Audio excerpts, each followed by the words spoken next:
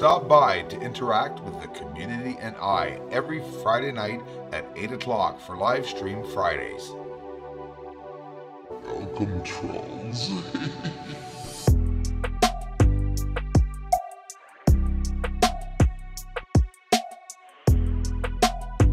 First sees all.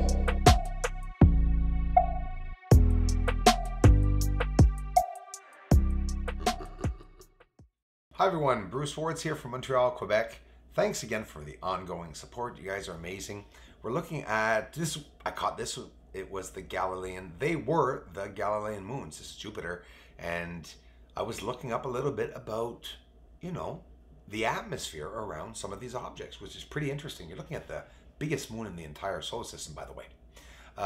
They all have apparently an extremely thin atmosphere, and that's what I was studying this afternoon. They say most of these are comprised of some mixture of oxygen, methane, nitrogen, carbon monoxide, and just to give you guys an idea, so that's what you're looking at. The effect of the oxygen, the methane, the nitrogen, and carbon monoxide with the disturbances or whatever is between us and there, that's what it looks like. So there will be other attempts of Jupiter, many nights, of course, and this was in the clouds and haze, guys, because the clearer the shot you're going to get of the live footage, the more you will get a chance to easily zoom into it. That's for sure, and we'll be doing more in the coming days.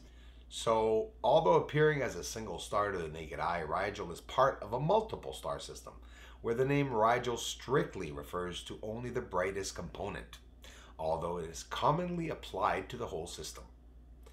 It has a supergiant companion. Yep, 400 times fainter. The companion is itself a close triple star system. Oh, so when someone talks about Rigel Star, it's it's actually a very big star system that they're talking about. And eventually Rigel will turn into a black hole. You need a lot of energy to create a black hole. And I mean a lot of energy. About 3 times the mass of the sun.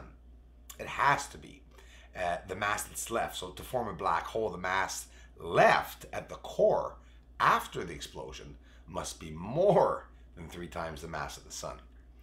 For most of its life, the star probably needs to be between 50 to 100 times the mass of the sun to eventually form the black hole. So black hole prospects would be very, very large and or bright stars. So Rigel will eventually become a black hole, but maybe only in a few millions of years. But we could see the system around Rigel Star and all the triple binary systems and star systems, because they're all in these black hole like objects that are all around Rigel. So we like getting in troll close, and that's exactly what we're going to do, and I mean really close.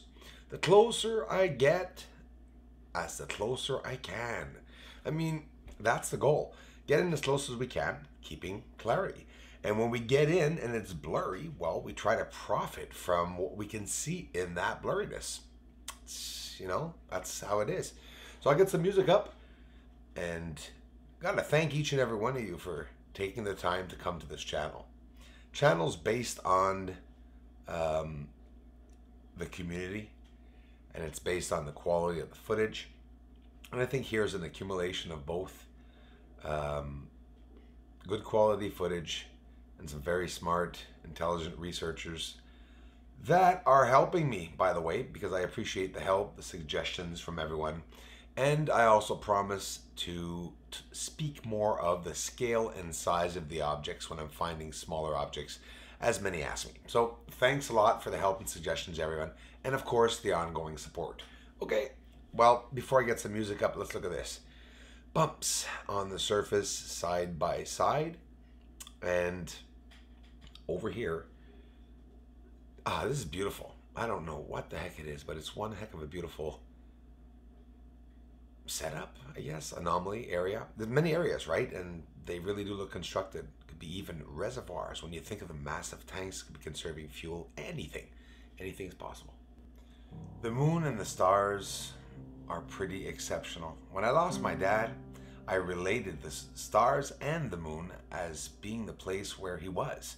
Because being a young boy, I didn't know where heaven was. But I remember my grandfather. I was very young. Lost my dad and my grandfather in the same month. And my grandfather told me to look up on a star when he died, that he'd be there looking over me. I think my father told me that that's where my grandfather was just before my dad died. Maybe my dad knew I'd be watching the stars today. For whatever the reason, I have a connection to the moon and the stars like many others do for many different reasons. I'm pretty sure I'll continue to do it throughout my life until I go myself. I don't know. Maybe the reason why people here on Earth, why we can't connect, maybe we have our own path, each our own path that we have to do and understand on our own. And instead of trying to change others, to try to learn from them and understand them.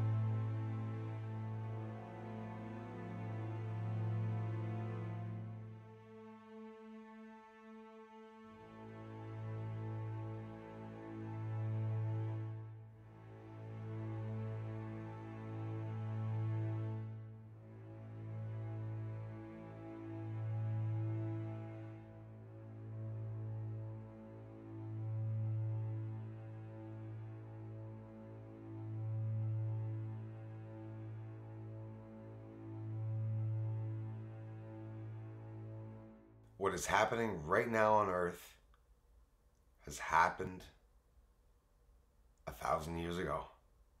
It's a cycle. The Earth is cleansing itself once again. Some of us will die. Some of us won't. Life will always continue. And every time life starts again, the secrets are buried where we came from. And they watch us again. It's a cycle. It repeats itself.